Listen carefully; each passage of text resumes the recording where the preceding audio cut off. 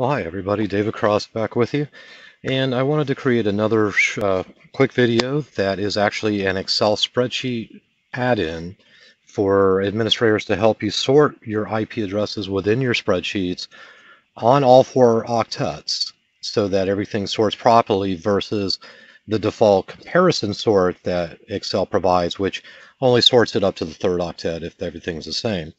And really, so you can kind of see that example here, and this is doing an IP address sort of my spreadsheet, but in comparison order, and you'll see that in that order, the .1, .10, 100 all come before .11, 110, all before .12, and so on down the list. So when Excel sorts a column and string compares this, it does not sort the IP addresses properly. And what many individuals and administrators have done is to split that string into their 4 octet components and then sort each of those individually. Well, I'm going to show you an easier way, and I actually program with this in it to help me build out lists of IP addresses, fill in gaps of things by simply dealing with math versus having to deal with the IP address. So to begin with, as you see that column is here, I have a function which I wrote a couple years ago, actually two, that are called int IP, which takes a long IP address or IP and converts it to an integer.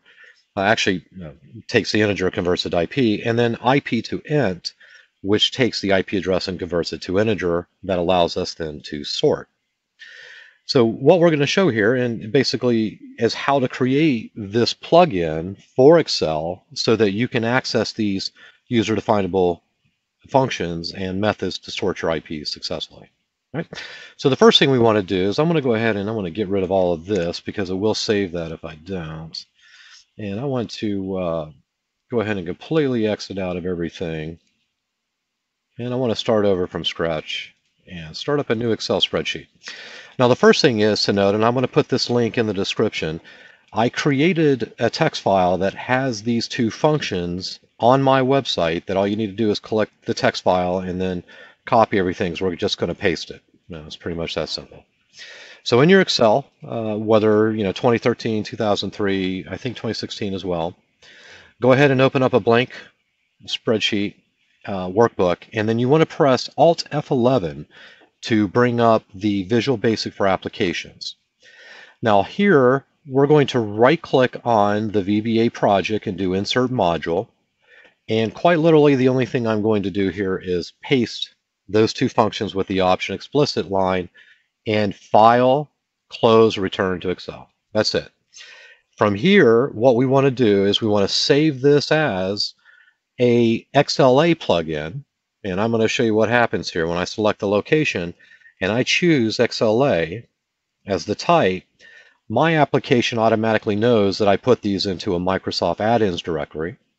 So what I want this to read is effectively IP to int, and this will be XLA extension. So now that our XLA is stored, what we want to do is I want to exit out, and then I want to go back into Excel and show you where the plugin is.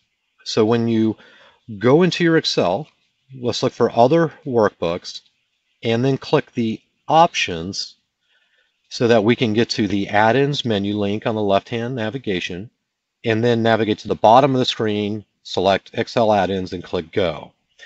And then what we want to do here is we want to browse, and by browsing the add-ins, it should take you right to your directory we just created. Select our IP to int, and we want to override if we had one there, and that's it. We're going to select OK, and from this point forward, that plugin will be in our spreadsheet so that every time we click the function key to do some comparison, you'll see a user-defined category, and then IP to int and int to IP will appear there. And then once you start typing in your IP addresses, just simply do the function, select your IP to int, your column, and you can copy and paste that all the way down to apply the different formulas across your whole column.